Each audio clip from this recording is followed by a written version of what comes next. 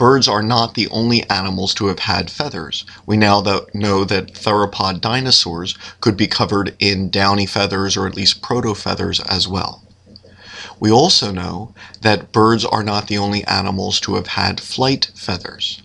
Dinosaurs, theropod dinosaurs, could also possess flight feathers as well on their arms, and also shorter forms on their legs. Not all of these dinosaurs could fly, so it appears that flight feathers must have had some use even in animals which could not use them to fly. Perhaps for courtship, perhaps for gliding, perhaps to better steer during the air while making a leap at prey, perhaps to surround prey that were being grabbed with the hands.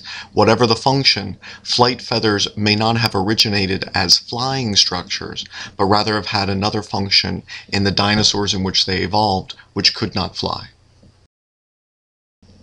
There are a number of dinosaurs known which not only possessed downy feathers or proto-feathers along their body which might have allowed them to keep warm, but which also possessed flight feathers, the types of feathers with the central rachis, much larger, which modern birds use to fly.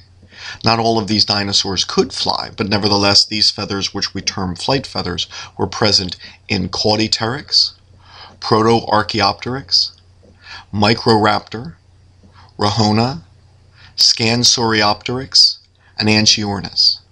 Some of these were able to fly, we would believe, such as Microraptor, Rahona, Anchiornis, and Scansoriopteryx. Not only were flight feathers present on the arms, but smaller flight feathers were present on the legs as well. A few other dinosaurs, such as Velociraptor and Avimimus, also seem to have had flight feathers, not because feathers have been preserved with the fossils, but their attachment points have. So evidence suggests that flight feathers were present in these dinosaurs as well.